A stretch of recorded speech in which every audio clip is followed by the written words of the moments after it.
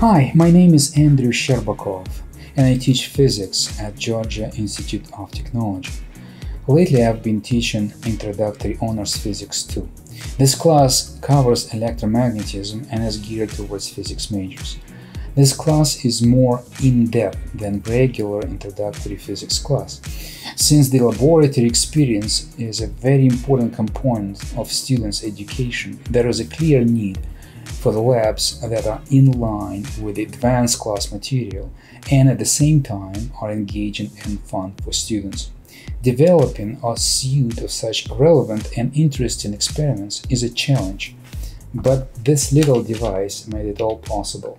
The convenience of the software, the variety of sensors packed in this device, their accuracy, versatility, and portability all turned lab development into satisfying and fun experience. The portability is of special importance, since due to COVID, our university switched to remote mode of course delivery.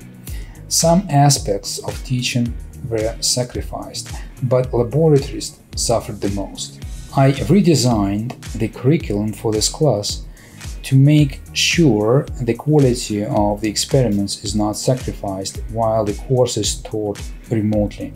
I reworked experiments such that all labs can be done by students at home. I procured and assembled individual lab kits that were distributed to students and created detailed lab manuals with video tutorials. These tutorials covered the most challenging aspects of experiments and enabled students to do all the measurements on their own.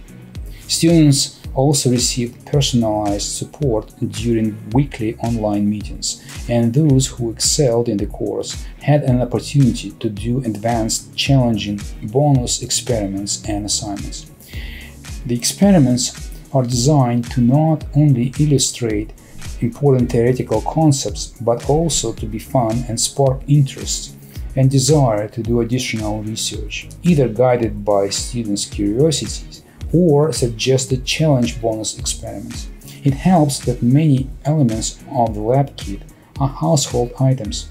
Overall, I developed over 50 fun and interesting experiments on electromagnetism that students performed during the course of the semester. Here are a few examples. Students are given several wires, resistors, magnet, battery, and a breadboard, and they need to construct a simple electric motor.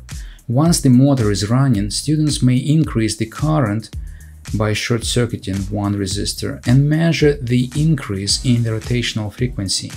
iOLab software provides a very convenient way to measure frequency by making FFT analysis of the voltage signal across the resistor. Students see that motor frequency is proportional to the current, which leads to the conclusion that air resistance is proportional to the speed. In the lab on electromagnetic induction, students calculate and measure the flux through the circular loop of the magnetic field of the small magnet located in the center of the loop.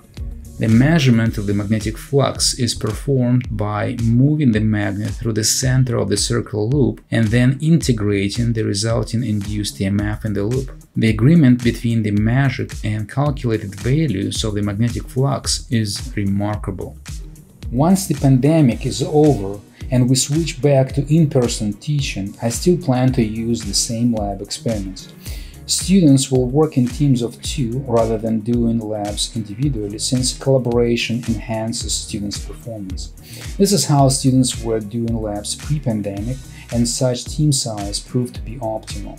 Also, since the lab kits are portable, students will be allowed to take them out of the lab room to do experiments on their own schedule. This should enhance students' flexibility and creativity. From students' responses, it's clear they find this course challenging and interesting, with lab components being the most engaging aspect of the class.